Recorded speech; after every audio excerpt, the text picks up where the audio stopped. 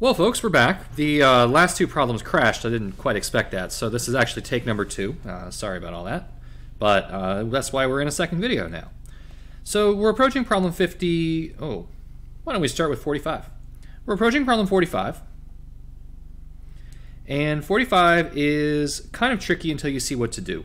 So this is a problem where you're going to want to simplify both sides sort of independently. And the reason you're going to want to do that is that they're both pretty complicated. So when you have two complicated sides, it's going to be a lot easier to kind of simplify both sides and meet in the middle. And that's going to be our plan here. On the right-hand side, I have secant x minus tangent x quantity squared. Remember, when you have a plus b quantity squared, it becomes a squared plus 2ab plus b squared. That's the same factoring pattern as always, so here we'll write that out. Secant squared x minus 2 secant x tangent x plus tangent squared x. So I end up with 3 terms: secant squared, this thing with the 2, and a tangent squared. Now, I could keep working with this side, but I just am honestly not really sure how I would turn this into a 1 minus 1 plus sine squared situation. So I'm going to pause on that left side and work on the right side. And on the right side, I notice that I could probably do something with conjugates. So I have the 1 plus sine x on the bottom. We've seen this in previous problems. Hopefully you saw those in the previous problems. But what if I multiply by 1 minus sine x? Seems like it's going to make things a lot more complicated, and it is going to make things more complicated on the top. But it's going to make the bottom simplify nicely. So on the top, we're going to have to square it using the perfect square pattern. But on the bottom, we have a plus minus, so I'll be able to use a difference of squares pattern. So let's go ahead and write that out. So in the numerator, it's going to be 1 minus 2 sine x plus sine squared x. And on the bottom, it's going to be 1 minus sine squared x. Then what I immediately notice is that that bottom part is going to equal cosine squared x. That's the identity. I'm going to go ahead and, since I know that that's cosine squared x, I also want to split these fractions apart. I'm going to go ahead and do that in a single step. So first step, I'm going to have 1 over cosine squared x minus 2 sine x over cosine squared x plus sine squared x over cosine squared x. And this actually is a lot of progress, because now if I look at the left side, I notice that a lot of things are really close to where we want them.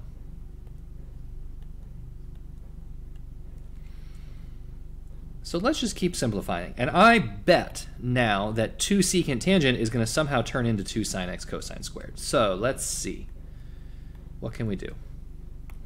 1 over cosine squared is indeed secant squared x. Then this middle part I'm going to write in 3 pieces. I'm going to write it as minus 2 times sine x over cosine x times 1 over cosine x. So I just take the cosine squared and I split it apart into 2 copies of cosine.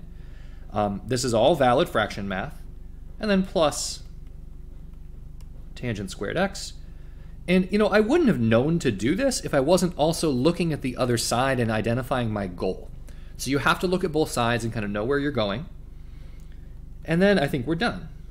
This is secant squared x minus 2 tangent x secant x plus tangent squared x. And so I've shown that the left side is equal to the right side, and the problem is solved. The problem is complete. I think in this problem it's really nice to work from both sides, at least do that one step on the left side before you go any further. Otherwise you would probably get here and then maybe you'd recognize that that's factorable. Maybe you wouldn't. I probably wouldn't, without knowing what the kind of end goal is. So there you see the end goal though.